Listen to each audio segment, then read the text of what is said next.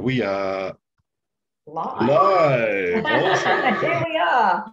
Kia ora, malawelele, talofa, bula, kia ora, hello from New Zealand, the Pacific, to wherever you are in the world. Right now, welcome to Straight Up.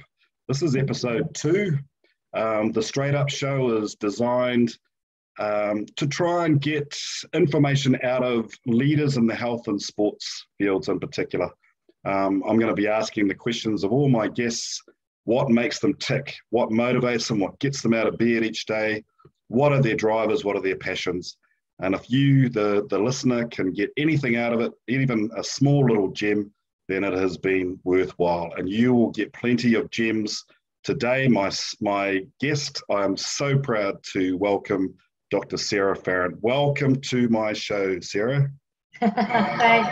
Thanks, Jeff. I noticed Awesome. that in all of your different languages of saying hello or welcome, you forgot to say g'day.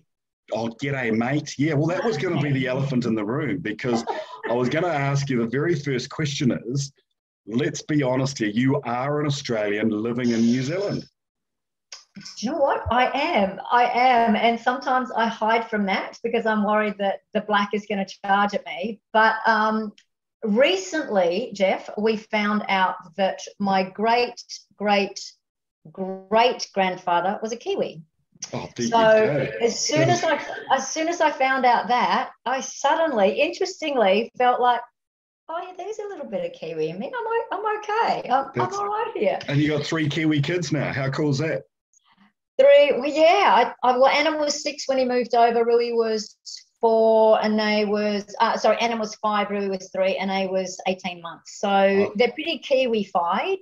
Good. That was going to be the question. They weren't born in New Zealand. They were all born in Australia, and then I came over here.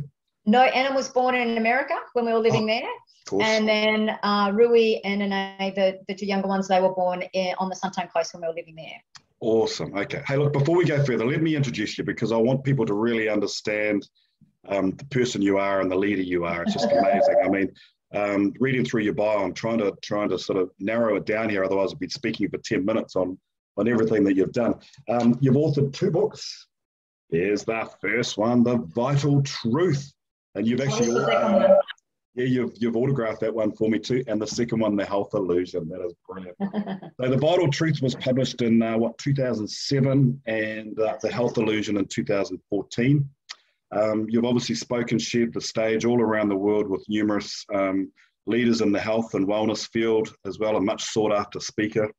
And you've also got your own organic colloidal minerals range as well that you've done yourself. And I want to delve into that a bit deeper as well as we go through.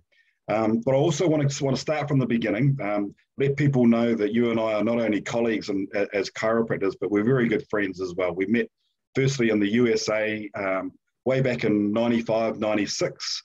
And obviously your lovely husband, Dr. Randall Farrant as well, very good friend of ours. And we formed the Anzac Club, a bunch of Kiwis and Aussies over there forming the Anzac Club, arguing over whether Marmite or Vegemite is better in the morning on toast.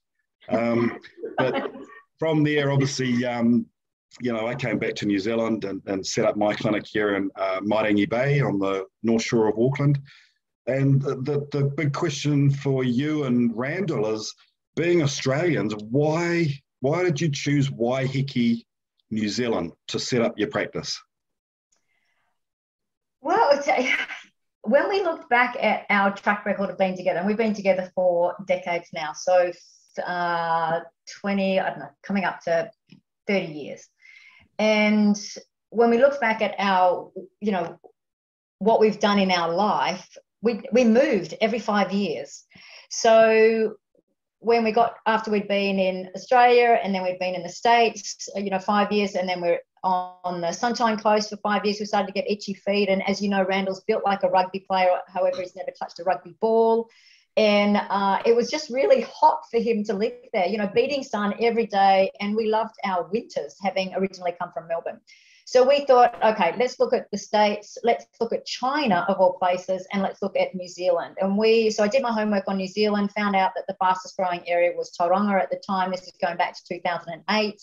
And so we booked a holiday, went to Tauranga, and we actually didn't like it. And we didn't like it because I think we were comparing our beaches to home, and it just didn't feel right. And mind you, we landed there on Christmas, New Year's, like smack in the middle of, every, person and their dog was there at the place. So we found that the little book in the hotel, apartment room that we were in with the kids, and Randall saw it and said, hey, what about this island?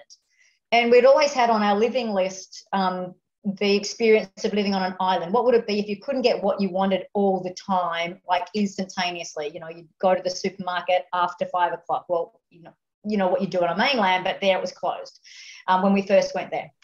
So we went to Waiheke, and we managed to stay there for 2 nights. We did a whole, process of pros and cons, and we moved there 2.5 months later.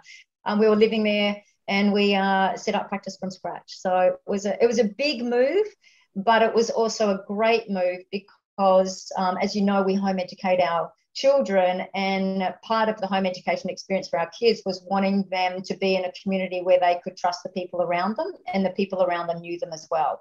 So they fast became known as the home educated kids. And what was great about that was we could tap into a community of people that were living on Waiheke that were either retired or saw Waiheke as a great alternative suburb to Auckland. So we would tap into business people who had recently retired that were CEOs when the boys were doing business and starting their, shoe brother business. So it was a great marriage for us with everything that we wanted to experience in raising our kids. Excellent, awesome. Hey, just a bit off topic. Hi, Katsia and Kevin. Just talking to Dr. Sarah Farrant here. We're just asking her questions around the health and wellness field, and we're going to dive a bit deeper into all of that as we go through.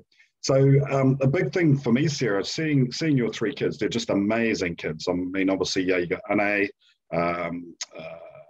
Anam, and Rui. Yeah. So it was interesting because in discussions with you found it very important to, as you said, homeschooling. So explain to me why you find homeschooling, a pain-free birth and a home birth, so important to you in your philosophy. Well, if I go back to the beginning from when I was young, I was taught by, raised, I shouldn't say taught as well, of course, by Socratic parents that really drove me insane. My dad more Socratic than my mum. So what do I mean by that? So Socratic is anyone that continues to ask questions. So my dad was like that. And my mum was always about accountability. So what role did you play in that situation? It was like, oh, God, really, can't I just blame someone else? But it was never like that. So I was taught about accountability from a young age and responsibility. And then I had this Socratic parent. At the age of 7, my dad placed his hand over my heart after a situation that had occurred. And he said, Sarah, you have all the answers inside of you. All you have to do is trust the answer. So I ask the question and trust the answer.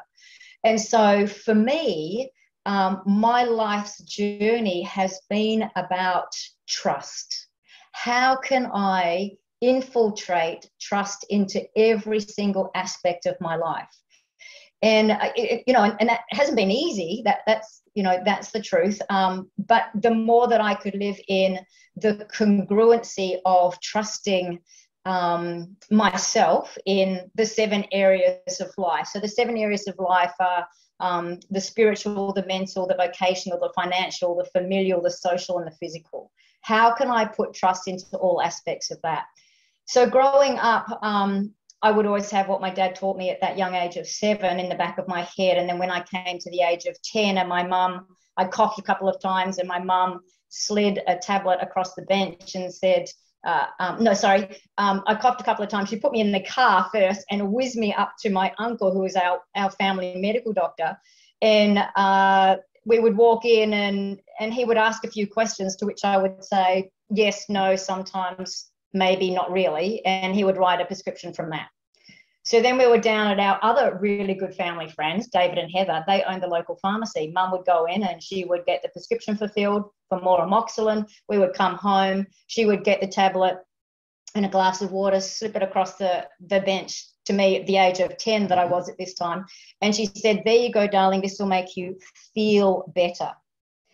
And I was transported at that time when she was in the pharmacy getting the amoxicillin, or the prescription fulfilled, and my dad's words popped into my head, which were, ask the question, trust your answer. And I said, well, what do I want to do? You know, chiropractic was not in my life then. The alternative approach to health was not in my life then. And the answer that came back was trust. So when Mum's slipping the tablet and the water to me across the bench, and she's saying, there you go, darling, this will make you feel better, I'm like, no thanks. And I refused it and went round to my room and rest. Now that day changed my life. And as a result of that, I went on this quest and this search for, well, what is health? And it wasn't until, to answer your question, Jeff, this is probably a long way around it, but it kind of fills in some background to it. When I got to chiropractic college, actually before that, our chiropractors had instilled in us this understanding of the human body. Now, I have a background in teaching, physical education, psychology, and so all of a sudden I'm with these chiropractors that are talking about this innate wisdom of the body. And it wasn't really until we got to Palmer College of Chiropractic, which is the founding school of chiropractic, that some light bulbs went on for me, and I cemented more and more and more into that trust. Even though I haven't been to a medical doctor in 30 years, nor naturopath, nor homeopath, or anything like that. It's just me and my body, and a chiropractic adjustment every week, and good organic food and great conversations. So for me, when I was hearing and learning all about the innate intelligence of the body and how I can absolutely trust my body, why wouldn't we do the same thing with education? Why wouldn't we trust that a child, when they're ready to learn whatever it is that they want to learn, and their floodgates are open, they will ask the question? And so for us, our guidance in home educating our children has always been, when you're ready to learn it, you're going to ask me. Because that's how I was raised, with the question. And so I would ask my dad these questions. Sometimes he'd answer with a question, and that would prompt another question, you know. But it was always about questions. And I think when we have this ability to ask questions, we become critical thinkers, these amazing thinkers that can see both sides. My parents said, always look at both sides, but never sit on the fence. So make your decision, but be aware and have an understanding of the other side. And I think as health professionals, I've always taken that path to make sure that I can see both sides, so I can critically think or help people wherever they may not be in their education, or where they may want to go to help them ask another question to lead them down that path. So the home education journey really came from this complete trust in the human body, our innate intelligence, that I'm a self-healing, self-regenerating, self-regulating, self-maintaining organism that's constantly adapting to my environment. As a result of that came the home education pathway. We actually called it inspired learning. We didn't call it homeschool or home, because nothing that we have done in our household has been remotely to do with the school based education. And then, from that understanding at the chiropractic college came my ability to home birth our children, the third of which was a breech birth at home, which was the most amazing experience. I can't believe that they're telling mothers that they need to have C-sections with breech birth. It's just a little bit different, and it's still an amazing experience. And then the home education kind of bumped on from that. And this is where, as I set out, this talk is going to be real enlightening for me too, because you're just reiterating all of my thought processes, and so we can bounce ideas off each other. And as I say, this is where, as I say, we've become so, I wouldn't say the word medicated, but we're influenced so much on every facet by big pharma, big food, big alcohol, where it becomes like, now it's weird to have a home birth. It's weird to breastfeed, and it just becomes this. Carry on. Oh no, I didn't want to cut you off. No, you're right. But I mean, you know what I'm saying is that, to me, it's just totally natural. It's like home birth, breastfeeding, home, well, I shouldn't say home education, as you said it. What do you call it? Inspired learning? Inspired learning. That is, to me, how a normal life should be. But we've just gone down this track of, fast food and, alcohol, smoking. It's just all accepted. And a sedate lifestyle. Yeah, it is. It is that sedate lifestyle. So let me give you and give our listeners a little bit of a background history that might help with why we're all here. Yeah. Not here literally in this call, but why we're, as a society in this place.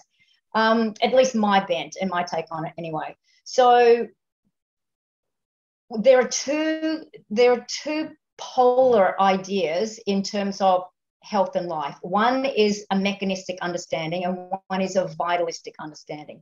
Two of them, they're both very different, but both out there and both necessitating in the world.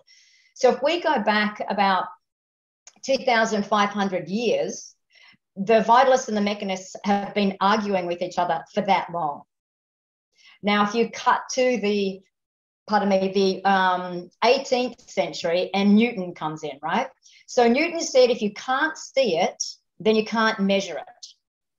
So then we had an upsurgence in the mechanistic understanding of life, of the body, and how we operate within our universe. Then in the 1850s, Rockefeller started a company called Standard Oil. And it was an oil company that took off. And it wasn't long, maybe a decade after that, in about the 1860s, he decided he wanted multiple streams of income. And so what he did was he set up a whole lot of refineries. And those refineries were then making paraffin wax and lubricants and paints. And because of the vast amount of money that he had, anyone that was in opposition to a refinery or Standard Oil, he would buy. So he became obviously exceptionally wealthy. And as a result of that wealth, he decided to go to government and form lobby groups. So he had a massive amount of money that he could put into lobby groups. But he also realized that the petroleum, when we weren't all using it for the oil, but the petroleum could be put into making medications. So he decided that that's what he would do. He would get into drugs. And as a result of getting into drugs, he used his lobbying money to shut down anything that was being spoken about with a natural, I don't want to say medicine, because natural and medicine should never go together as two words, but as a natural way to approach one's health, he was shutting it down, and he got it passed through Congress to shut it down, that anyone spoke about it was going to be, I can never say this word right, it always comes out wrong, quackery, I get a little bit of a tongue tie, quackery. And but in 1932, Ernst Rutherford came across. He was, from my research, he was in England, a whole lot of other colleagues. He was a New Zealander, and he split the atom. And he said, well, actually, the matter consists mainly of space. That's it. It's just space. Nothing's there. But Einstein then came along and he said, no way. That space is actually energy. And as a result of that finding and being energy, that's when the vitalistic understanding came back into play and became popular again. Mm. So we have, on these two sides, this mechanistic approach to health and this vitalistic approach to health. Now, if we look at the mechanistic approach to health, then we see it's a this for that. You'll go to someone to get something, to take something away, to create an illusion that it's not there anymore. In fact, you'll get a treatment. So treat means to deal with when we look at the etymology of the breakdown of words, and ment means mind. So you'll get a treat for your mind. You'll get something that's going to deal with your mind. We're going to chop you off here so that, guess what? Whatever it is that you are expressing through your body, you're not going to notice it anymore. We've created this illusion that it's not there anymore. So the fact that Rockefeller's petroleum industry, could start and they could look at the body mechanistically, they could go, oh, well, I'll create that for a headache. We'll just, target that area, or we'll do that for the liver or that for the kidney. So we decompartmentalize our body. And when we do that, we lose a sense of this innate intelligence that holds it together. So if we take a look at what the Zig Ziglars and the Napoleon Hills said that when people come together, there is another mind that gets created, and we'll call that the mastermind. And the body is no different. When we connect all of our systems and organs and tissues and cells and organelles and molecules and atoms and subatomic particles and vibrations and energy, and like when we coordinate all of that in together, we get this innate intelligence. And then it's all wrapped up with our nerve system, the master communicating system of the body. And that's why chiropractors work so closely with the nerve system, because we realize that a body that is well adjusted can adapt to its environment and therefore can function at a much higher level. Not this mere expression of health, but at an optimal expression of health. That is why chiropractors especially had the same philosophical base, and we think the same, we act the same, we practice the same. Generally, not all of us, but generally. And so this comes back then too. It's interesting how you talk about the mechanistic and the vitalistic. Is that related, do you think, between Louis Pasteur and his germ theory and then Antoine Béchamp with his terrain theory? Is that because they worked together for so long in the 1800s, didn't they? And then all of a sudden it seemed as though when that mechanistic sort of thinking came along, that all of a sudden we want to treat people and make people feel better, the germ theory seemed to just explode because there was a lot of money involved, obviously, and this is when the big pharma started coming in at the turn of the century. But Beauchamp's theory of terrain theory, of external factors like what we talk about, is that aligned closely with chiropractic? Is this very similar to what you're talking about, the mechanistic versus vitalistic? Well, let me answer, and I'm aware of those ones. Let me answer it with an example from, the great Fred Barge that we knew, that taught us at school, and he'd walk around, with his cravat and his walking stick and his cane, and he'd say, "Good morning, fledgling chiropractors." I don't know if you remember that, but anyway, he would always use this example, and I use it today because it's a great example. So let's just say that there's a business, they've just had a party, and now they've got all the rubbish that they're cleaning up, and they've got an alleyway outside, and they're going to take all the rubbish bags outside and they're going to put it in the alleyway. Now, the next day you come and all the rubbish bags are still there, but there's a whole lot of rats. So the question is, are we going to go out and buy rat bait, or are we going to actually remove the rubbish? Exactly. And mechanistically, people would go and get rat bait, rats shouldn't be there, let's get rid of the rats, as opposed to go, hang on, the rats are only there because they're all opportunistic, right? Opportunity to eat, so I'm going to go there.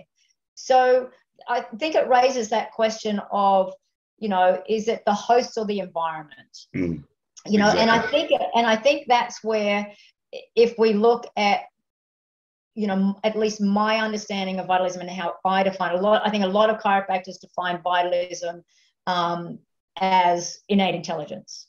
I don't. I define vitalism as these unforeseen forces that surround us and guide our physical activity. So here we have this, innate intelligence of our body connecting to this universal intelligence, and it's almost this gap in the middle that are these undefining, these unforeseen forces that help guide where we go. And it's how do we trust and tap into that becomes the biggest question. Like I said at the beginning, my life is dedicated to understanding how I can help people trust more in themselves and in their health, and in their path as well, and where they go. How do they be guided? Absolutely, because as in BJ Palmer's words, the power that made the body heals the body. And I always add on to that, if given the chance. But we don't give it a chance now, do we? Because as soon as we feel a symptom, and this is where it goes back to the way you feel, how do you feel? I've got a little bit of a headache. So what do? We take a pill. We go to the doctor, we get a pill. And so my thinking then is we've got to get to the root cause of it. What's causing? There's got to be a reason for it. It can't be that you're lacking an anti-inflammatory in your body and that's why you've got a headache. So again, let's go back to your book there, The Vital Truth and Vitalism, because I really want to get that definition out there to people. For me as a chiropractor all day, every day, I'm empowering patients to be the best they can be, as healthy as they can be, etc. And so when they come in, I don't like to ask them, how do you feel? How are you feeling today? Because as I say to patients, if it's all about how we feel, you're better off getting a big jab of morphine, and you'll walk out of my office going, whoa, I feel pretty good. But once the morphine wears off, the problem's still there, see? So when we talk about vitalism, how do you convey to your patients or to people in your community around vitalism, around living your best life? Yeah, the definition is not something that I often pull out because a lot of people are like, whoa, that's like way too big and I lost you. So one of the things that we say, obviously, is lovely to see you. That's the opening one. And we have them concentrate on two words that I think are extremely powerful in any vernacular, over and above I feel better or I feel worse, which is mechanistic thinking. And the reason why they're mechanistic thinking is because underlaying that is the understanding or the idea that the body got it wrong. And I'm always educating that the body has never got it wrong. Given the sets of circumstances that you have, your body always gets it right.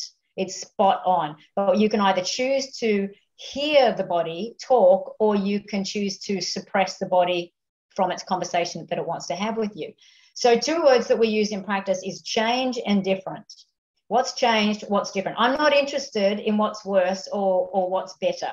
I honestly can say that I'm not one iota interested in that at all, but I am interested in what's changed and what is different. So if someone says, oh yeah, after the adjustment, my guts were a bit rumbly and I had diarrhea. Fantastic. Great. Because it's different to what you've experienced before, and it's a change to what you've had before. That's something to celebrate. And because we're taught that diarrhea is bad and is not good for you, which is an illusion in and of itself. If you have diarrhea, the body's choosing to say, we have to get whatever it is out of there really fast. So why do we then want to take Lamox or whatever it is to stop that diarrhea? No, just let it run its course, and your body will change as a result and be different as a result of allowing that experience to be had. So this is where, sorry, Sarah, this is where you talk about the health expression then, isn't it? So if you've got diarrhea, you're not actually sick. You're saying you're actually experiencing a health expression. So can you explain that a little bit too? Because I find that really, really interesting, because people will say, oh, I'm sick. And I always say, oh, well, are you sick? You're probably just not well. But you've taken it a step further and saying it's a health expression. Yeah. So when we decided to bring kids into the world, we also decided that we were going to create a vernacular for our family that was going to be supportive of them being empowered in their bodies going forward, and obviously to live with this trust and guidance as well. And so one of the first words that I wanted to reinvent, knowing that kids in the first 7 years of their life create so many health expressions, and it's needed and it's important in order for them to physically grow in their lifetime. And so that was the first one to change for me. Was I wanted to go from, it's not sick, you haven't got it wrong, I just wanted to go to health expression. And the reason I wanted to go to health expression was health doesn't exist on a linear line. It's not like health is here and death is here. It's not this linear line. And I know that because every nanosecond of the time that we are in our physical body experiencing this life, we are constantly changing. We are not the same person that was sitting here, however, half an hour ago when we started having this conversation. That's how fast we change. So health is actually, on a linear line, but it's also oscillating up and down, above the line, below the line, above, everywhere. So it's going like this all the time. So it just can't be one dimensional. It can't be you're sick. It's like, you're actually experiencing a different expression of health. And that's okay, because health actually, in the Latin derivative of what health actually means, just means whole. It means whole. So you're experiencing a different wholeness of yourself. And what would that look like? Yeah. So to get to that, space, obviously, with people and teaching them and helping them understand these different approaches to health, I took it upon myself back in about 2000, and 10 to organize the world's health information into bite-sized pieces so people could understand it. That was my one ultimate goal, because one of my drivers in life, and this is probably only going to appeal to 25% of the audience, is time and efficiency. So I'm inherently I'm a driver, but obviously I'm here to also create things that are going to help parents educate their children and also enable. So I took it upon myself to organize the world's health information into bite-sized pieces. And I started with what I was raised in. I was raised in that allopathic approach to health.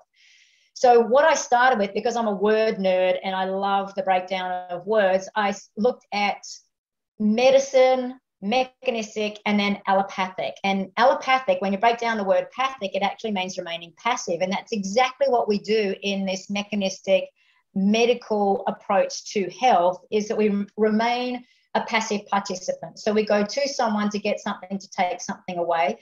We surrender all sense of responsibility to that person. Health then comes from the outside in.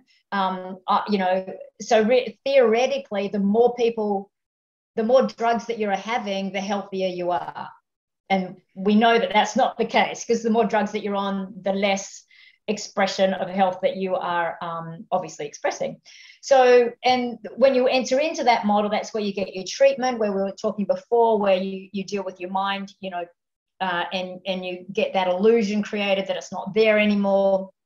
And it also has underlying understanding that there is no intelligence of the body, that you're just a whole lot of cogwheels put together, joined, and therefore there is no intelligence there. And when we look at the hierarchy of the body, then we go from systems to organs to tissues to cells to organelles to atoms. And then that's where it stops, because you're really just a bunch of building blocks. So the approach to health here is about how you feel. And you said it before, Jeff, but when we take the L off the word feel, it creates the word fee. And there is a fee that you pay when you enter into this system. And it's not only the plethora of medications you may end up on, it's also can be your life. So, this is a system which is designed to keep you dependent on it and designed to keep you numbed to your senses so you don't trust in yourself. It's very fear-based. There's diagnosis that is a result of this system. So diagnosis, dia means two, agnosia means don't know. It's two people who don't know. The only person that really knows is the innate intelligence of the body. And the more that you're able to tap into that and sense and understand it and hear the conversations that are being had, then the more you're able to be guided in it. So that was kind of like for the first, 12 years of my life, I was in this allopathic approach. And then a girl came into my life that was at school. Her mum was a nurse, but a nurse of a different kind. And she had vitamins in her fridge, where at home we had medications. So I used to ask her all about these vitamins, what's that and what's that, and, all of that. And then as I got older, into my late teens, I had a naturopath that came into my life, and I used to fly to Sydney to go and see this person. But then when I was putting all of the information together, I was like, well, I was just doing the exact same thing as what I was doing in a mechanistic model. I was just doing it with something else. So the alternative approach, when I broke down that word, native actually means offering a choice. So instead of aspirin here, I'm getting willow bark over here. But I'm still going to someone with the expectation that they are going to take something away. I've just chosen to do it with a more natural type of product. But there's three areas where the alternative approach kind of starts to differentiate from the allopathic health approach, and that is on diagnosis. They're more likely to offer you suggestions. They're more likely to give you time to decide, whereas the allopathic approach is like, I want an immediate answer. Are you going in for chemo or you're not? Like it's that, or they're hounding you for whatever it is that they need the answer from you to. Whereas the alternative, you've got a bit more of a time to decide. You get suggestions, but also they start to acknowledge the inner intelligence of the human body. Now professions now are using D.D. Palmer's coined term, and for those people who are watching, D.D. Palmer was the founder of the chiropractic profession, and he coined the term innate intelligence back in the 1800s. And that's important to acknowledge, because that's something that obviously chiropractic has been holds on to very dearly, but also alternative health approaches now are starting to move into that vernacular space by using the word innate intelligence. Not all of them, but there is an acknowledgement there of an inner intelligence. And then in my life, I moved from this alternative approach and I moved into the chiropractic space. Now, I didn't know what it was called then. I just knew that I was getting adjusted and I wasn't doing anything of the alternative or anything of the allopathic again in my life. And this is going back to the early 1990s. So when I was starting to break down that, I wanted to get another word that started with A, so that mums that I was educating wherever they are around the world could see that this was a triangle and it was an easy system to understand, because again, there goes my systems and wanting to organize it. So I found the word alternate. Now, in my first book, The Vital Truth, I mentioned alternate and I mentioned chiropractic being a paradigm shift to understand it, but I didn't really define it any further. But when we look at the etymology of alternate, nate obviously means inborn. So here we have this system well organized of these 3 health approaches. Now, these are not to be confused with health professions, because there's like hundreds of different health professions out there. These are the health approaches. So we could take a health profession and put it in any one of these particular areas. So the allopathic, the alternative, and the alternate all exist. So they're all important. It just depends on where in this health arena, I guess, you want to enter into them. So 99.9% of the time, I'm living in this alternate understanding of health, that there is innate intelligence, that we actually, as chiropractors, provide adjustments. Now, here's a really important point. In the allopathic and the alternative, we have a treatment. Treat, for those people that are new to the call, treat means to deal with, means mind. Okay, so we're just dealing with the mind. Adjustment, when we break down this word, add means move to, just means center, ment means mind. We're moving the mind back to center. So once again, we can be aligned to our body and to the connections or the energy connections that we have that's surrounding us between our innate intelligence and the universal intelligence, so we can tap into that. So here is where trust, change, and difference are really important words in the vernacular going forward. So health is an inside out approach, rather than the other two being more mechanistic in thought is an outside in approach. The master system is the nerve system. It surrounds and envelops everything within our body. It's what our innate intelligence then uses to coordinate and communicate internally. And health here is about how you function. Now, when you look at the first 3 letters of the word function, it spells fun. And I tell you, life is a lot more fun when you're sitting in, this particular innate intelligence, inborn, perfection, health pathway. But it goes back to that, Jeff, what we said, and I think I said it with you at the beginning here, is that if people aren't aware that other things exist, then they're just going to stay in that allopathic health approach. And exactly. that's the illusion. It's like when I was studying psychology, there was this classic picture, and I'm sure you all know it. It was a classic picture of the old lady and the young lady. That one image? And it's like, what do you see? And some people will see the old lady and some people will see the young lady. And I show it on the stage when I speak in places around the world. And it's not until someone sitting beside you or me on the stage will go, hang on, let's just go through the outline of the old lady and then the young lady. And everyone's like, oh, now I see it. It's like popcorn in the saucepan, add heat, corn kernel, bang, never to be changed back to that corn kernel. You can't go backwards once you know. So it's that, how do we get people to be the popcorn? How do we get people to see The Education, illusion.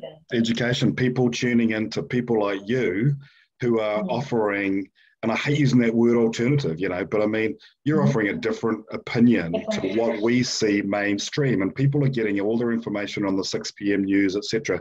Now, I Yeah. want to move on to a little bit of the elephant in the room, and this is an uncensored platform, and we don't want to create too much drama, obviously, but what we hear here in New Zealand, and I'm sure all around the world as well, and I call it the 1 p.m. podium of truth, when we're dealing with this deadly virus, what are our government ministers saying every day? Hand sanitizers, wear a mask, social distance, and vaccines. Are they missing something, Sarah? What do you think they're missing? Well, the truth behind all of that, if you wear a mask, you are blocking what's called the ring of fire. The ring of fire sits at the back of the throat. All immunity is started in the saliva and then with your tonsils once it hits it. So the ring of fire. So not only through the nose, through the back of the throat, and then the tonsils. So to mask up, you totally will denigrate your immune system.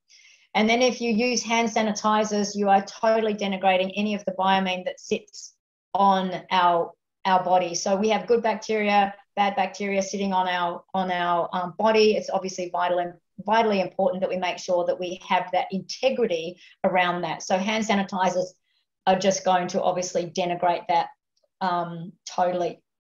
And then we have the social distancing. If you as I spoke earlier, that we are all energetic beings, then as a result of that, we have our own beat.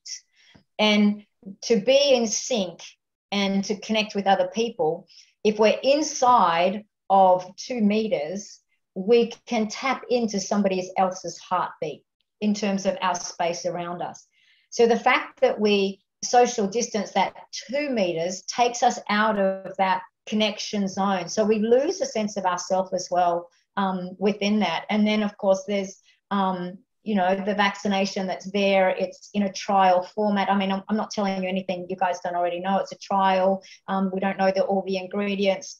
So there's a lot of questions over whether that is too many questions, not enough answers. So what supplements would you be saying? And I know the answer here. I want you to explain to the people out there what they can do to be what I call proactive and not reactive. Yeah. Well, my first go-to is always going to be chiropractic. It always is, because that's all that I have done for 30 years, and I've never seen a medical doctor. Our kids are 19, 17, and 15. They've never been to a medical doctor, but they have had chiropractic adjustments since birth. They have sunshine, great conversations, and organic food. That's the recipe for us. For other people that might still be sitting in an alternative space, as opposed to an allopathic space, wanting to go and get a medicine, or a tablet like an ivermectin that's made in a laboratory, even though it's got research. I don't do that. I don't go there because that's not what I want to do, is put something into my body for something. I trust in my body explicitly. However, I know people out there will want to, and if we look at the alternative pathway, then having zinc is going to be great. Vitamin D is going to be great. Please be in the sun responsibly, but please think about whether putting sunscreen on your body is going to be appropriate for it. We have never used sunscreen. I don't do that. If I do, like our kids were, as they got older, were spending a lot more time in the sun. So I made my own, and I made it from food. So it has chocolate in it, and it has coconut oil in it, and it's beautiful. So there are ways that you can protect the skin when you're out there for a prolonged period of time. But most of the time, as our kids were growing up, we would play sensibly in the sun. So we'd go to the beach till 10 o'clock in the morning. We might come back at around 2 o'clock in the afternoon. And a way that you can test that is really easy. Is the shadow overhead, or is the shadow long in front of you? If it's long in front of you, then the rays aren't strong. If it's straight overhead, then it's more powerful. So sunshine is going to be really, really important to activate that D within your body. Zinc is going to be great for you. And then citrus, you can have citrus as well. So oranges and lemons and kiwi fruit and, other citrus type food. But the most important thing, I think, as well, is organic food, and grow your own as much as you can, but also conversations. And in our household, we, and in our practice and in my education with people, is that we have a catch cry: move, eat, think, or physical, chemical, and emotional. And if I brought out my daughter in now and I asked her a question, she'd be like, oh, is it physical, chemical, emotional? You know, they kind of roll their eyes like I would do with my dad. And I know I've done a good job when that happens, Jeff, because when they have their kids, they'll be doing the same, because that's what I used to do with my dad. Like, oh, another question, you know. But isn't it just crazy how everything we're talking about is exactly the opposite of what we're being told? Because they're not telling us to take zinc or vitamin D. In fact, they're doing the opposite. They're saying that we should be masking up, doing hand sanitizer, getting a vaccine. They're not telling us to get out in the sun and exercise. What they're doing is they're shutting down gyms. They're not telling us to eat organically. They're actually shutting down the local fresh fruit and veggie shop and telling us to go to the big conglomerate supermarkets. I mean, there's got to be something. I mean, how do we educate? I mean, we can educate our patients and we can have these little chats here, but how on earth do you get through to mainstream media or politicians? Because they're all bought and paid for. And I mean, it's obvious that Big Pharma goes in and they pay for the politicians. They sit around the policy table. They dictate policy. They've got dairies on corners outside every school selling their lollies and their smokes and bloody what have you. It is absolute insanity. How do we change the world, Sarah? I mean, where do we start? Look, I think I think those in the crown countries or the Commonwealth countries will have a Governor General. And I remember back in Australia in '74, there was a double dissolution, and it was the Governor General in Australia that could overturn that. So I think we've got to hit our Governor General here in New Zealand or in Canada or wherever they are around the world to be able to say that we don't have confidence in the current government. However, at the moment, there's not an alternative, right? You know, if we're looking at a this for that to a replace, there's not an alternative to, like, who would we put in power here? Like, I can't really think of anyone right now who I would probably put my backing behind. Dr. Sarah Farrant, maybe? No, I don't know. I'm not going to politics. I do politics in a different way, but not there. But I think that, so the question is you have to do a vote of no confidence. That's going to come from the Governor General. Then they overturn Parliament. But there has to be an overhaul of judicial systems around the world. The stats that I've read. Well, actually, let me just go back here in terms of education, how it starts, because I think this has a really important factor in it. So we had the Rockefeller obviously doing Standard Oil, etc., but they also were funding feminist movements. And I'm going back to the 1700s. It's about every 100 years a feminist movement will come to rise. So we had ours in the 1960s. We'll have one coming up again in the 2000s.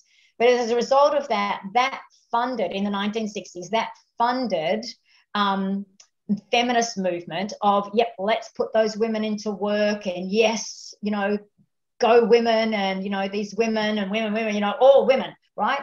Because they realized that if the women are going to work, the kids have to go somewhere. So let's start schools, and let's introduce those schools, and if we introduce the schools, we'll control how they think. And as a result of that, it only takes one generation to impact how people think. So if we look at the timelines of education, we're now dropping them in earlier, right? At the really, really pertinent times when they should be moving for those first 7 years of life. It's all about the physical body, and they should be moving. And so we put them in like at 4, or 5 into school now. And so now they're there until they're, 17, 18 in some instances, depending on, where your cutoff is for your school. And then we say to them, oh, you finished school, but you're not going to get a job unless you're tertiary educated. Unless you've got that piece of paper that says, yep, stamp of approval, you're now a good marketer or a lawyer or a chiropractor or whatever it is. So we're now going to put you into school, high debt, and we're going to have you in there for another 4 years. Why? So we can control how you think. So now all of a sudden they're not getting out until they're like, let's say 23. In some instances, they may have a gap year, maybe it's 24. In a good year, maybe it's 22. So these kids are now indoctrinated for a generation. Yeah. And the more or the higher your academic level, and I hope not in my case, but the higher academic level, or the more you have behind you, the more Kool-Aid you've drunk, and the more you're on board with the agenda because you've stayed in that academic institution. Now, we're not going to reach those types of people because they're so far, they're hypnotized, drunk on narratives. Doesn't matter what it is, but that's as a result of the institution. So I've just recently been helping, a ton of mothers had Zoom calls after Zoom call with parents and phone conversations about home education, and how they can navigate applications and do all that. So when we first moved here to New Zealand, there was about 600, probably not even, maybe it was 400 home educated kids around the country. Only back in 2018, there was 600. Well, I think they've got like 4,000 applications in the pipeline or something insane right now, where parents are like, no, we're not going to go into that school system. It's not appropriate for our values. More families are reconnecting with, what do we want in our life? What do we want for our kids? Is this right, what's being taught? How are they speaking to our children? So the infiltration of the curriculum is something that's totally just worked against those parents, especially with, I've seen the majority of the parents that I've spoken to have young kids up to around the age of 8. There's been a few of them that have had teens and we've tried to navigate it. So Jeff, maybe I probably answered it in a long-winded way, but again, for me, it's always about questions. The more that you can help people critically think, and sometimes I think it's a common sense thing, and maybe that's why the more educated you are. Two key words you said were control and agenda, and we could talk for another hour or 2 hours on a whole raft of topics. Kathy, I want to come to you for a question, but Josh, what a great book that COVID-19, The Truth. I think that was Dr. Joe Mercola's book. That was a brilliant book. Sarah, are you open for a couple of questions? Cassie, do you want to unmute yourself and ask Sarah a question? I don't know if I'll be able to answer them, but sure. I made some notes and I tried to make not too many because, I'm so happy to be a part of this conversation. I'm so excited since Geoff joined our platform, and this is my first time to be here on your Zoom. So very nice to meet you, Dr. Sarah. Soon we probably will be, seeing each other so often, so we will be drinking tea and maybe champagne. But I would like to make a comment about that. You were talking about this first 7 years of this crucial period for every human, and what a big misunderstanding with this. Do not breastfeed. I'm from Poland and I came to America. And I breastfed my daughter for 3.5 years. So, when she was 3.5 years, she was boobing me, whenever she wanted. And, in my country, it was never a shameful moment when the baby is eating, because there's nothing sexual about that. Mm-hmm. Yet we came to this country. And I remember when we were visiting our friends, and then there was a young mother with the newborn baby, and she had like a very heavy blanket. So she covered herself and the baby, and then, was sitting on the armchair for a long time. And finally, my daughter, she was at that time probably 4 years old. She approached this mother and she said, "Hey, what are you doing with your baby?" And so this girl, she called my husband and she said, "Hey, do you think I can tell your baby what I am doing?" So my husband looked at her and he said, "Are you doing something wrong?" And she's like, no, I don't. Well, then my husband said, "Of course you can." So, this different culture built by the system, it's overwhelming. But also underestimating that we're born stupid, underestimating that we're not smart yet, or we don't have knowledge enough yet. In my opinion, we are born knowing first language that is the most important language. It's a quantum language of energy language. We recognize how mother, father, and everybody around is acting and why they are energetically reacting to situations certain ways. That's the most important language we can ever learn. And then, you know, our parents are coding us, boxing us, then they're sending us to schools, and then we forget about that language. And then we have to be, you know, 20, 30, 40, 80 to start learning from the scratch, going back to the, you know, day where we were born. So this is my comment about that. And I really enjoy what you were sharing. Oh, and well, thank you. I have many questions, but let me ask you one question, because I know we are like 5 minutes before an hour. You know, in my health journey, I've been, as I'm not gonna tell you my whole thing, but I ended up visiting some chiropractors. Mm-hmm. And when I'm meeting people like you and Jeff, I'm wondering where the heck I found you guys. Where the heck I found one of you here? Because I usually, when I end up at some chiropractor doctor office, it's because somebody told me this doctor is good. And then, you know, I'm hoping that it will be this whole package that I'm looking for. And usually I'm going there and I realize after first visit, those doctors, they just want to, you know, cash $35 or $40 or $50, do, you know, two, 3 cranks on your back and tell you come next week. One time I met a chiropractor from Florida. He asked me, Kasia, do you want one good adjustment or the marketing adjustment, which means that you will have to fly back to Florida every week? Mm-hmm. And so how do I recognize, how do I research people like you? Yeah, I think that, you know, that raises a really good question. There are chiropractors that sit in every one of those 3 health approaches that I've spoken about. There's allopathic ones, alternative ones, and, you know, vitalistic ones. I always say to people that if they've had an experience that they weren't happy with, and then they kind of like squash the whole profession. And I said to them, do you know what? I actually found a hairdresser and I went and got a haircut. And I didn't like it. But I went and found another hairdresser who I love.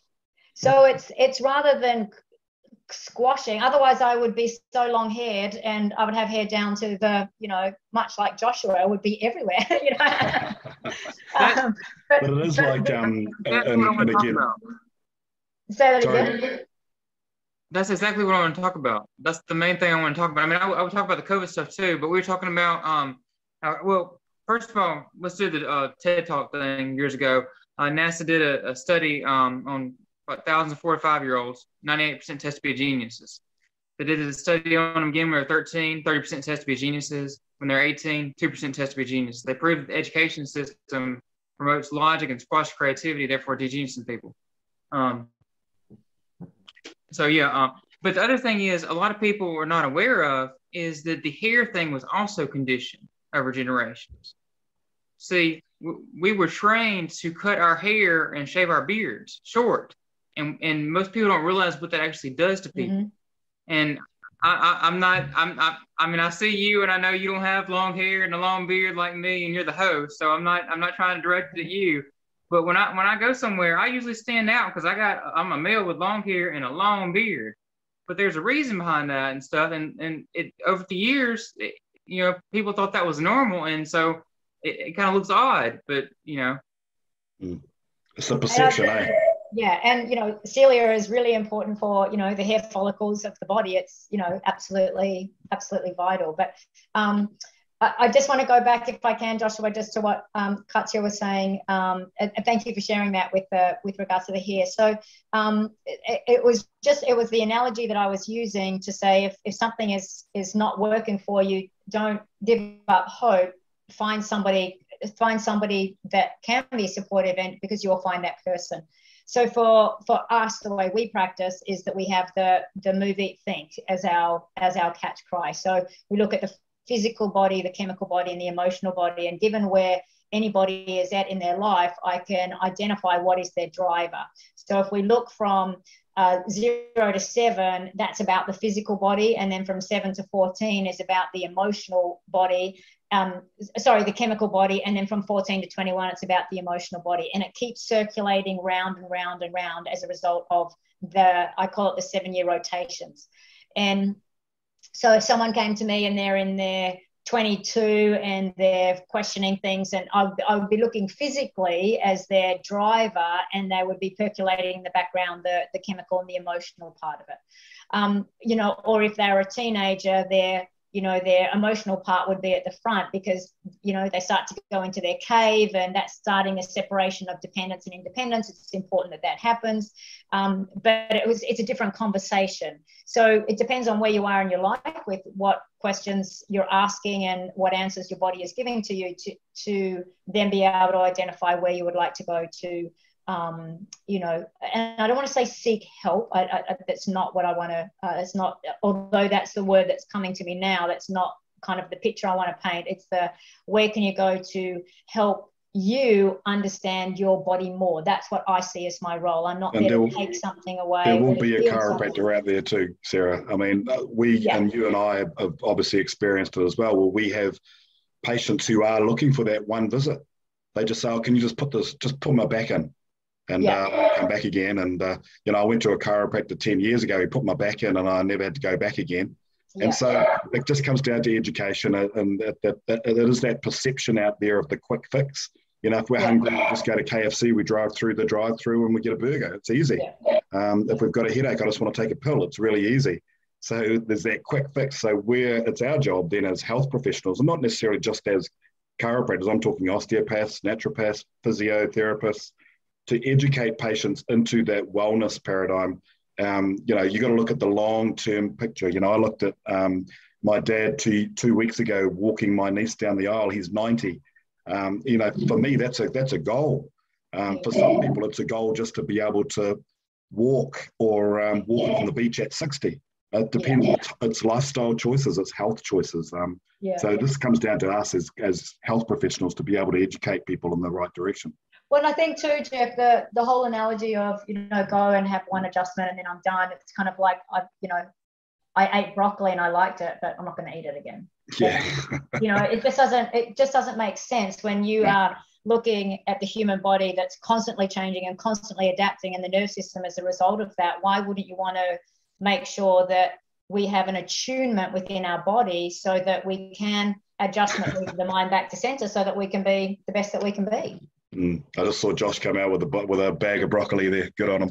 Anybody else got any questions for Sarah at all? Because I've just got a couple of things I want to wrap. Oh, look, it's a great chat, Sarah. Don't panic.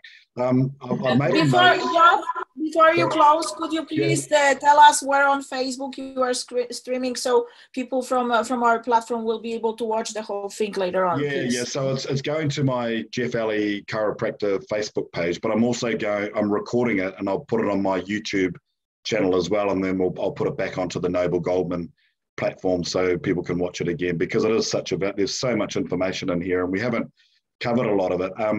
I did want to tell a little story, a video I saw of Anna years ago, Sarah. She would have been 6 or 7, and this is where you're educating them into observation, etc., what her perception is. And she made the video of all her friends when they eat lollies, they go crazy. Oh, yeah. Remember that? Lollies. And so she's understanding in her head at the moment that sugar is not good. It makes people crazy. Yeah. So I thought that was pretty cool as well. Yeah. Hey, thanks. You want to give a little plug on your organic colloidal minerals, and maybe explain a bit, number one, what is organic, what is colloidal, what is minerals? Yeah.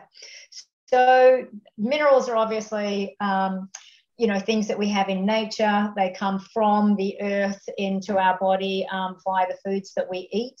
However, with farming practices, currently they are devoid of them, and as a result of that we have lots of challenges within our bodies and how we function. So depression, cramps, to name just a few of them. Restless legs at nighttime. So my husband and I decided a few years ago to actually create our own organic colloidal minerals and or natural liquid magnesium. And the only reason why we can't put organic in the magnesium one is because the carbon's taken out of it. So that's why but it's organic. It's in ultra pure deionized water, and this is something that our family has had for quite some time. And again, it's not because of a lacking space; it's because of a nutritional. It's because of a nutritional space. We are, wanting to support our body if we're not able to access organic food all the time, even though we are about a 95% organic household in everything from chemicals that we use to what we put into our body. So the colloidal minerals and the magnesium are, there to support a diet that may be lacking in. Now, the important thing, and Joshua, I see you holding up something that's made from a laboratory. The important thing when things are made in a laboratory, it's actually made in a laboratory. So it's gone through a production and a process. Ours are taken straight from nature and put straight into a bottle. There is no processing, in terms of refinement that goes through. So, and they're also in liquid form. When something's in a tincture form, there's no shell to break down. There's no petroleum on an outer shell that's going into your body. You are able to assimilate it really quickly and really easily within your body, which is great. So, the athletes that we adjust use this. Everyday people use it. The good thing about it is that you can put it in your baking, you can use it topically on your body, you can ingest it, you can put it in smoothies, stews, soups, salad dressings, everything. So it is a food, hence the name Vital Food, to be able to support your neurological integrity within your body, support growing brains, brain development, and neurological function. So I want to be able to promote that to all the Noble Goldman members, obviously, but anybody outside of the platform as well. So we'll put some links up when I put the YouTube video up. The best place to go would be vital-wellbeing.com to find out more about, Brilliant. Could you please put the link in the chat so I can copy it, because I'm not that good with English spelling. Yeah, I'll put the link up. Do you want to put the link in the chat, Sarah? Can you type it in? Yeah. And that way then everybody can and have a little look at it as well. So I think we better wrap up. As I said, I could go for another hour or so, Sarah. It's so cool chatting to you and just chatting to someone with those same health philosophies and the alignment that we have and what we really want for the world. I mean, I always say, Big Pharma rules so much that they don't want healthy people. And I say that all the time. If we're all healthy and we're vitalistic and we're not consuming their products, and if we don't consume their products, then they're not making a profit. And if you're sitting around the table with Big Pharma, Johnson & Johnson or Merck or whoever, your number one role is to deliver a profit to your shareholders. How do you deliver a profit to shareholders? You sell more product. How do you sell more product? You've got to convince the population that they need your product, that they are unhealthy and that they need it. And then you convince them that they're sick. And this is where, as I said, it just blows my mind what's happening in this world the last 2 years. Whereas we could battle this head on. I mean, this virus, and again, this is an uncensored platform. It's my platform. I can say whatever I want. This virus does not like healthy people. We know that.